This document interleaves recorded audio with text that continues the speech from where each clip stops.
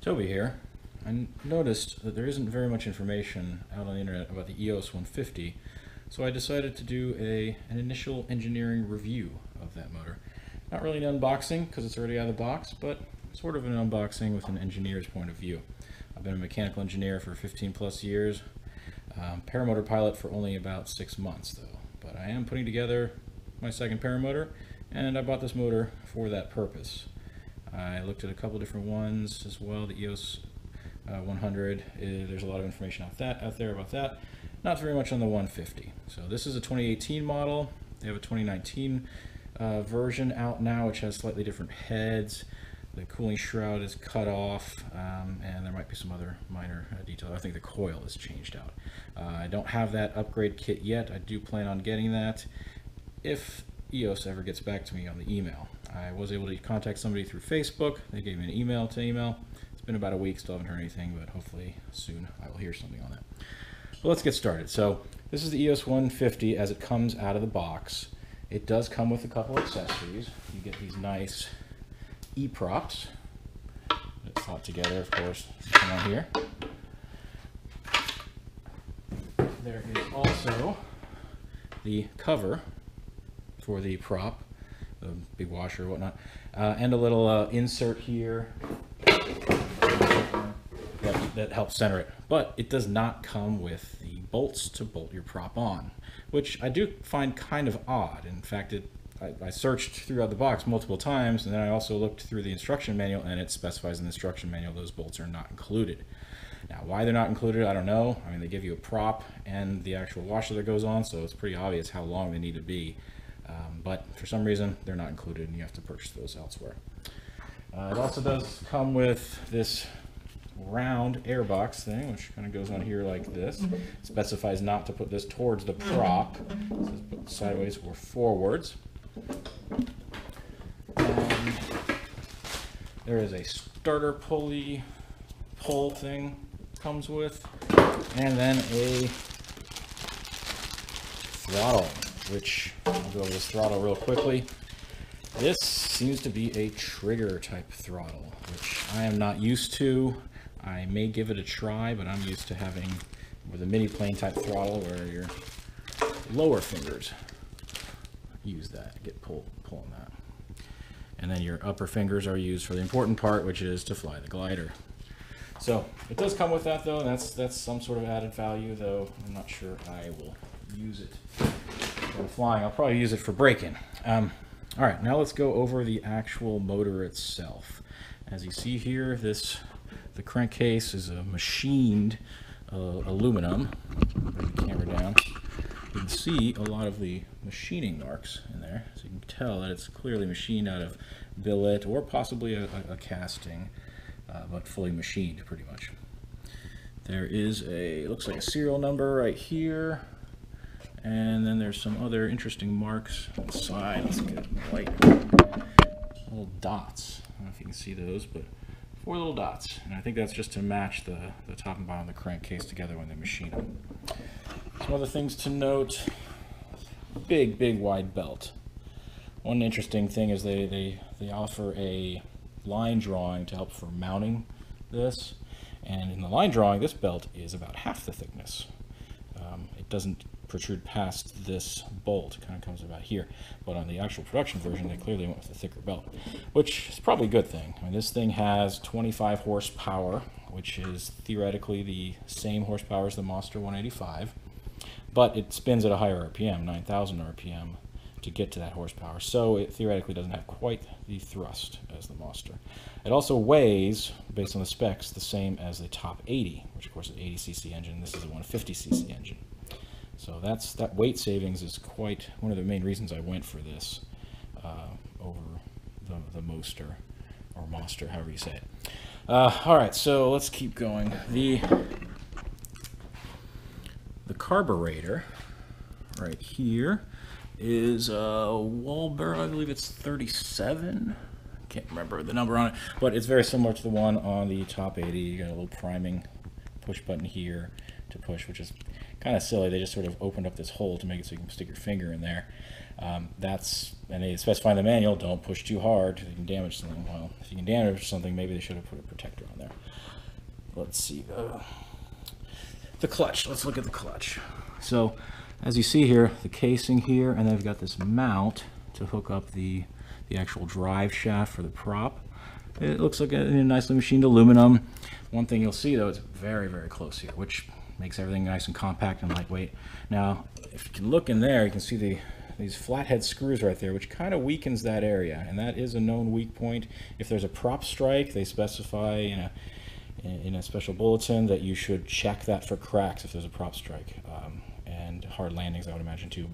It looks definitely strong enough to handle normal flight conditions, but yeah, a prop strike is a whole different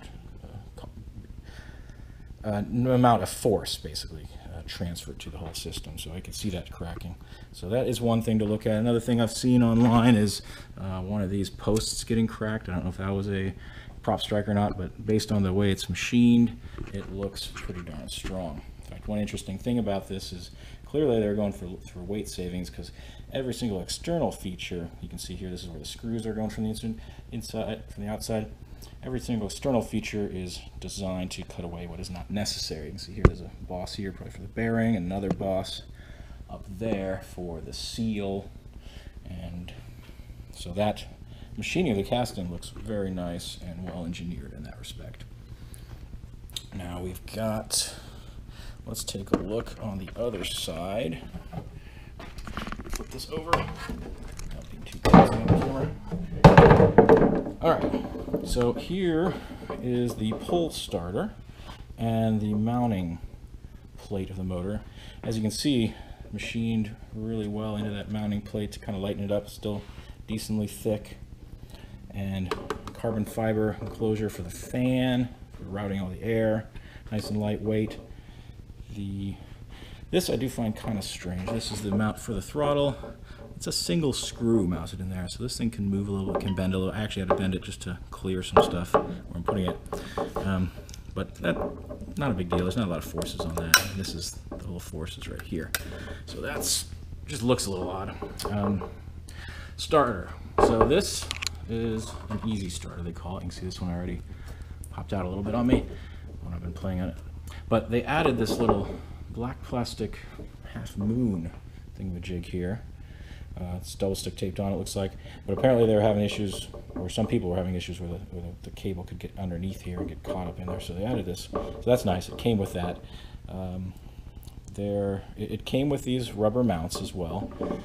And it also, if you notice here, they have rubber mounts here, but they put these nice little safety loops on of fabric. And apparently they really understand that you may need this kind of safety loop in fabric, but for some reason did not come with it here, nor does it say in the manual to use a safety loop. Kind of odd. I'm going to put a safety loop on there just because I can. Here's the coil, the wires come up to here. This looks like a pretty decent wire. There's a plug in there. I haven't put the spark plug in, started it up yet. I just stuff that in there to keep it from flopping around, getting in the way when I'm moving this thing. Now the exhaust system actually looks pretty nice. As you see here, there's a big steel sort of spine welded in place here, and of course this gets a lot of the high temperatures, and I know in some other motors there's been cracking issues on this, so it's kind of nice to see that is there. Now I just noticed that looks like a little hole. I don't know, maybe it's not. Strange. And then over here, welded mounts, another sort of stiffener right here, and this is all steel and chrome lined.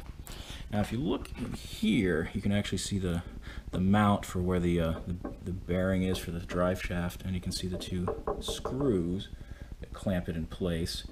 A little bit of rust on there, but this is, I'm sure, hardened steel. It's hard to get the finish on that. So, and it's nice and it's hollowed out too for weight savings and whatnot. Let's move on. Let's flip it back over. It's back.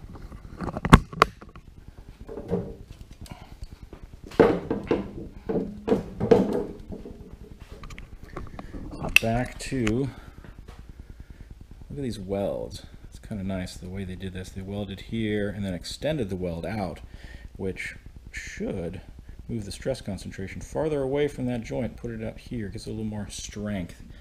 And I would imagine these are prone to cracking if you just sort of stop right there. So that little feature is kind of nice. This is aluminum. Some other ones are carbon fiber. This is aluminum. Bolted in pretty nicely with some lock washers right there. Now over on this side, they actually riveted in these two pieces. And I saw in a bulletin there was a concern of this coming off, and I think they had a safety wire suggestion for the people that didn't have this riveting, but the new ones come with riveted in pieces here so that this can't work its way out and then fall on your prop. One interesting thing, this is a beefy little tip right here. I don't know why that's so beefy. I would imagine this would be the least pressure and temperature since it's the farthest away from the motor, so it shouldn't really need that kind of thickness, but yeah, it has it. And maybe that's just a stock part. So that basically wraps it up. Well, we got one other thing to look at. These springs, these exhaust springs, and these are actually very well engineered. If you notice, there are sort of the three-piece kind of exhaust spring. There's no bend here. It's not one continuous wire. Usually where this bend is, when they make the transition to straight to curved, that's a stress concentration and they're prone to cracking there. This one has a loop sort of embedded inside a coil, and that makes it a much stronger spring, less likely to crack, and all three of them come with that.